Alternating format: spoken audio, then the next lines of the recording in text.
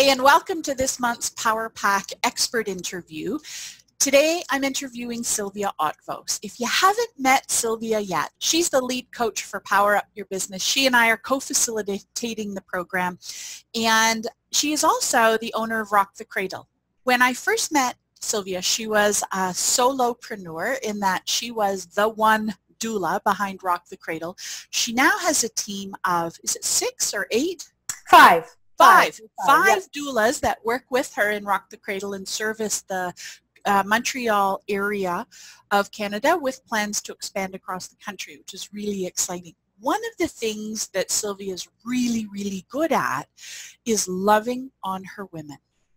Now, Sylvia, you work in a very high intimacy capacity with the women who you serve. Yes, I like the way you said that. Yes, definitely. Yeah. It's not everywhere that we can, talk about vaginas. All the time, every day. Can I say that here? Can I say that word here? Oh, look, you're among friends and you're among ladies. I remember one of your first products that you put out was a perineum spray. Is that right? Yes, for afterbirth. That we had. We did, yeah. But exactly. In order to be in that type of business, Sylvia, there is a fine line that you're walking, and people have to trust you implicitly before they say yes to working with you. How were you able to, or how are you able to continue attracting and building that relationship of trust with the women who hire you? That's a really good question, and it's a bit different, I would say, in the doula business compared to other businesses I've seen, like maybe my coaching business. When you're meeting a prospect for the first time, I will do a phone call first to just see if they're somewhat the right fit to start off. But we do an in-person meet and greet, and that's quite the standard in this field. And I think that is one of the key components where you are building that trust with them in such a vulnerable relationship and going through birth. How intimate can that be, like you were saying? So that is one of the key places. And I think for me, who is not shy, for me, that has been able, my closing rate is quite high because of that. Right. So for potential clients is building that trust, connecting with them, maybe on 1 or 2 points, seeing what we have in common. I don't go right into the birth and what that's going to look like. It's really like we're setting the stage, a bit of chit chat and getting to know them, really like friends almost. I love that. And I think that can be so transferable to other businesses. So for you, and I don't know if you've seen me talk about it, but we talk about your attraction, your marketing's up here. This is your sell point. Here's your product. We all have a sell point in our business. And so we have different marketing avenues that lead to it, and yours is one that's highly personal in that sales point. And I think that the larger packages that a service-based business owner offers, there has to be that personal exchange. And so one of the things that I teach people to do is to get people onto a call so they can actually get to know you, and you can get to know them, and you can figure out if they're a good fit. Sylvia, when it comes time to connecting with your women, what is it that you want your people to feel? What is sort of part of your brand? Well, they're, of course, professional. We are dealing with lots of caregivers, whether they be midwives and doctors, and we're entering their homes. So that's one of the questions a lot of people ask is how are we portrayed going to these various births, because they're bringing us as a guest. And so I would say professional, but we also want them to feel safe. That's my number one. They're giving birth. We want them to feel safe and not have all of that adrenaline, fight or flight, and want to flee. Feeling loved and feeling able that they've got this, to be able to let go and bring out that birth warrior in them, and I love that. The power of positive birth. The power of positive birth. And that's what we're all about. And it's really bringing them and providing them, lots of information so that they make the right decisions for them. But that takes a while to get to that place. Not everybody's there when we meet them. Right. And that's, it's that feeling of safety, that feeling that I've been there. I have 3 kids. I've birthed. I know what you're going through. I really do. Not that you need to have children to be a doula, not at all. But in our case, in my team's case, we all have kids, and that's helped us build that rapport. So what we're building this month is our standard operating procedure for our client enrollment. Yeah. When somebody says yes, when one of your new moms says yes, how do you instill that trust and the confidence and the sense of professionalism leading up to the time that you deliver, meaning literally, meaning in the fulfillment phase, when you're actually at the birth? How do you nurture that along the way? Well, my number one, after a client says, potential client says, yes, I want to work with you, I want to make it as easy as possible for them. And I have just gone online for everything now. Like if we're talking standard procedures, online contract, online invoice, electronic payments. By how many times I'm so bothered by the times that people say, no, sorry, I don't take credit cards, or I'm going to charge you that fee. And I'm like, you're not even supposed to charge me that fee. It's supposed to be easy. And nowadays, I work with millennials. They don't know what a check is. Many of them don't. I don't want to generalize, but I've had clients who say, I got checks just for you. So when that started happening, I was like, oh, okay, I'm dating myself, but easy. Make it easy for them. A questionnaire that they can just fill online, press send. Right. And then over the relationship, I will, if I have 6 months in front of me, well, a little, cuckoo, how's it going? How's your appointments with your doctor or your midwife? How are you feeling? Do you need anything from me? Like, I know pregnancy is up and down emotionally, so you might get them on a day where they're not feeling that great, and just reaching out to them makes them feel that safety again and that we've got their back. Yeah. And I think any field, a client, you want your suppliers, when you hire someone, you want to feel that they've got your back. Yeah, really. for sure. They really do, that they know what you need. Yeah. So I love what you're saying. So part of what I've heard you say, and I think is so applicable, is to make each step super easy.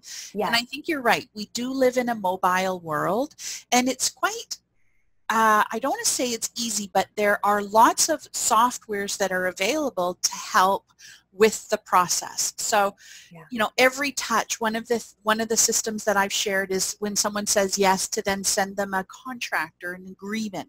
That can all be signed online. Then it returns, then the invoice, then you get paid. All of this can be seamless through various softwares or modalities that are available online, and it's researching the ones that fit for you.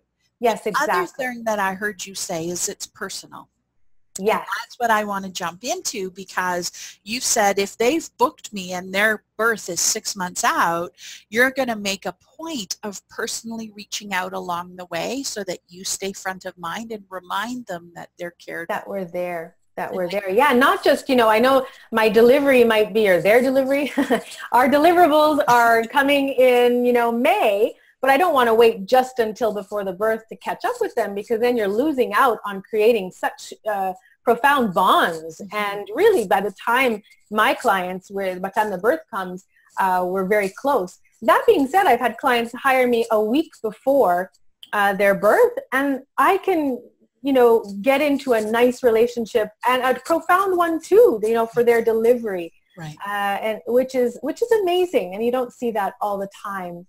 It is truly lovely. But I totally agree with you. Seamlessly, that personal connection, no matter what we do, so important. I'm very hard on my suppliers. They will tell you, and I can feel frustration sometimes when I don't feel I'm getting that connection. For me, it's super important. I love that. And I think you're not alone in that. I think in this day and age, we've made such a shift away from the people side of business, and we're really, so automated and so impersonal. And I think that is a huge differentiator that we all could be connecting with. Let's talk about some other enrollment systems that you've seen. We are both course junkies. Yeah. I remember signing up for one online course, and I love their onboarding system. And let me just talk you through it, and then I'd love for you to share one of your experiences. I signed up for the course, said yes, put in my credit card details, off it went. I came back, and the receipt had the funniest letter attached to it where I just started giggling, and it was all about, yay, you know, you've signed up for this course, you're amazing, but here's the thing, you have to finish it. And she set this tone right away and then put some structures in place. You know, she's like, I expect to see you on Facebook on this day. I'm going to be hunting you down if you don't show up to this. And all of a sudden, here's this mass online course, but she has totally personalized it to the person receiving it. And it made me feel seen and cared for. And it was that little touch to the enrollment process that I thought was so fun. And it was right on brand for her. I mean, that is how she communicates in all her emails, all of her attractions, what attracted me to her. And then, you know, out came the contract. And I was, you know, waiting for this 5-page contract, all legal. Are you going to show up for the calls? Yes, no. Do you agree to pay me every month? If not, I'm going to send someone in to bring caps. Yes, no. Like it was, but it was a binding contract. But it was the importance of copy. Right? The copy. And not everyone's copy is going to be like that, depending what you do. But we've seen all types. But really, knowing your brand and knowing your voice, certain people wouldn't be able to pull that off, and others will. I think it, and I think that's being true to yourself, because people will know when that's coming out wrong. Like they'll say, oh, Sylvia doesn't really talk like that. You know, she wouldn't, but you know, when it is you, when you talk, always talk how you would talk really in your copy. And I think copywriters would tell you that. I agree too. I love that point. Thanks for that. Yeah. Authentic. Because if you're not one of those, don't do it. Yeah, or sometimes if you're not one, but you can surprise people sometimes with a little jolting, right? You know, like we were saying, if you're used to doing blogs, well, maybe do a video one time and woo, there she is. And then maybe go back to blogs afterwards or whatnot. But changing it up a little bit, venturing out of your control, out of your comfort zone, I think is important, even when we're talking, you know, copy like this. Oh, it's a lot of fun. Yeah. I love that. I call that surprise and delight. Have you ever received a surprise and delight from anything that you've bought? Have you ever experienced that in your... Well, I think little gifts. Receiving some little gifts. I know you're a big fan of books, which I always love receiving, and they've always, you know, they're always great books, Sheila, the ones you pick on your roster. My graphic designer sends me little things that she's created once in a while, which is lovely. A woman who writes copy sent me a lovely little cup that I love to use, and it's those little surprises. Those little surprises, or even a little video or a little audio clip. Hey Sylvia, how's it going? Rather than just that standard email. And like, oh, she sent me a recorded, something recorded. It's great. So let me listen to that. That's different.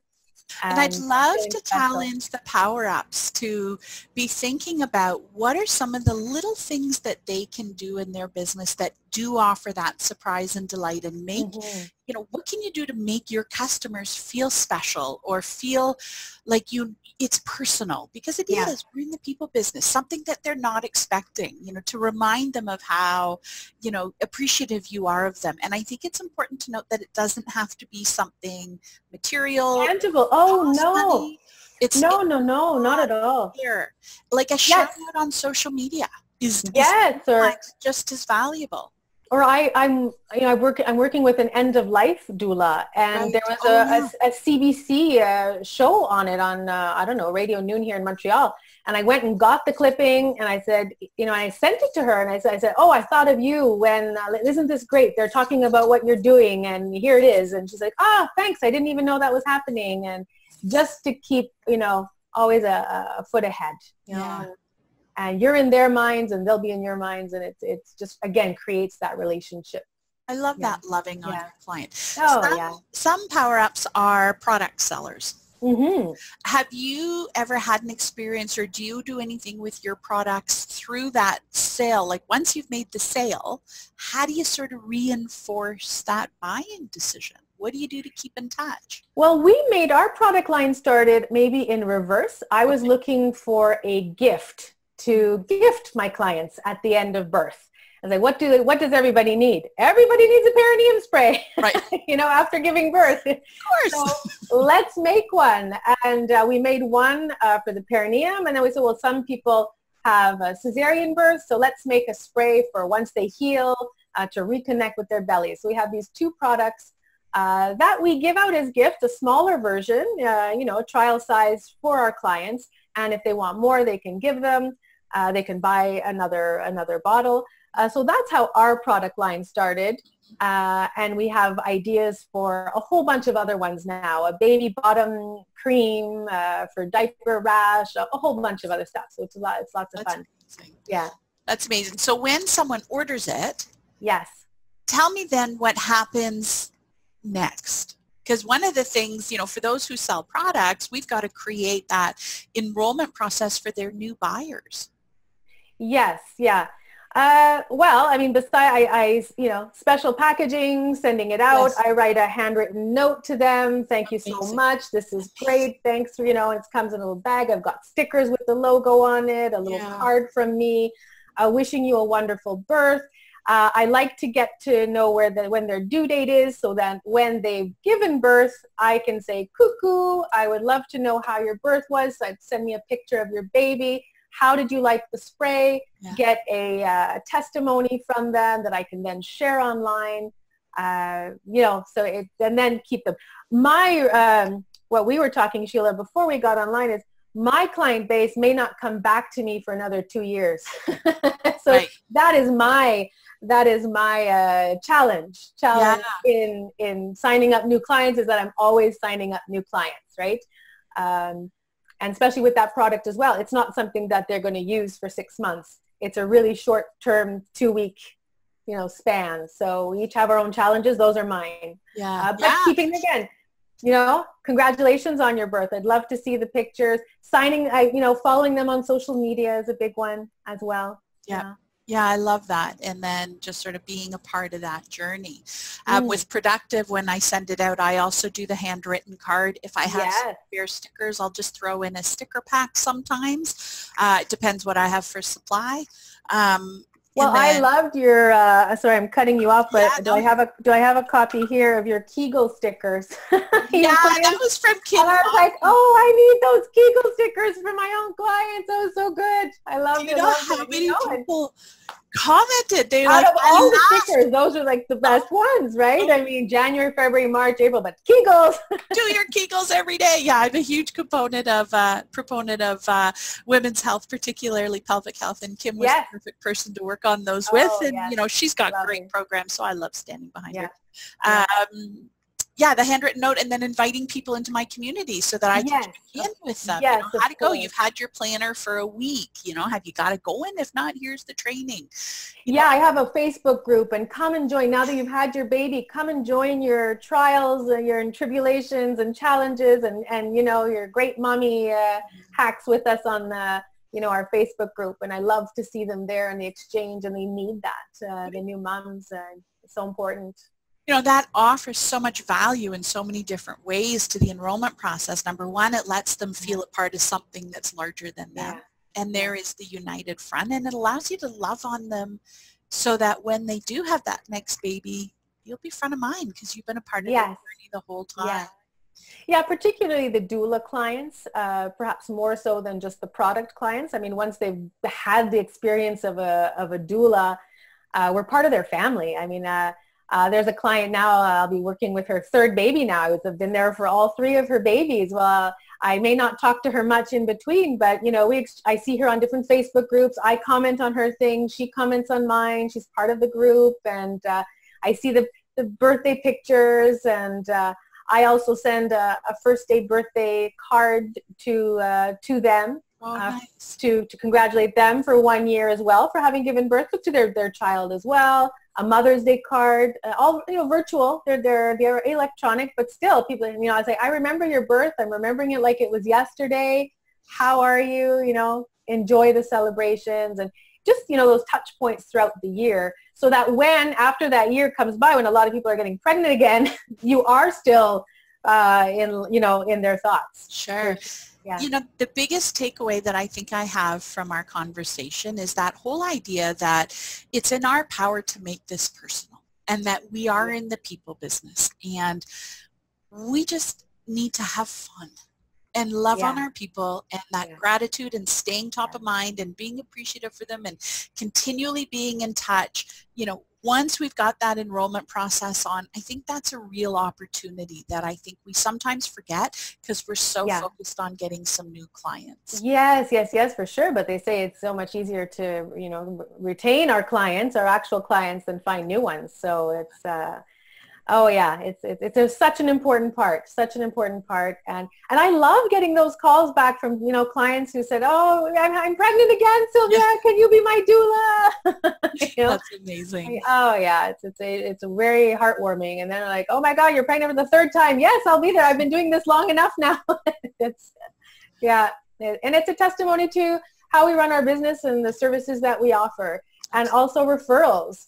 If you give all that love, and then they're like, oh, I was referred by my friend so-and-so, and I'd love to have you as my doula, or someone from your team, and that's such that's amazing, an amazing feeling. Yeah. So it's how we make people feel that's going to help them remake a buying decision, and also make that buying decision in the first place. And so just to sort of pull it all together, it's up to us to build the relationship ahead of time. They say yes. Through that whole client enrollment process, we want it to be as seamless and simple as possible, make it as easy for them, and also make it personal. Let them be seen, let them be heard, and then from then just love on them. Even if they finished with your business, they will always have been a part of it. And so Power Ups, I'm going to challenge you to build out your standard operating procedure on your client enrollment. Go in, and I've given you a couple ideas of what it could look like, but I've also included a blank sheet where you can build your own, and then let's standardize and add as many details as possible, because eventually it might not be you who's onboarding your clients. Sylvia, thanks for sharing with us today. Oh, my pleasure. In the Facebook group and on the next couple of calls, and we'll talk to you soon. Definitely. Great. Bye-bye.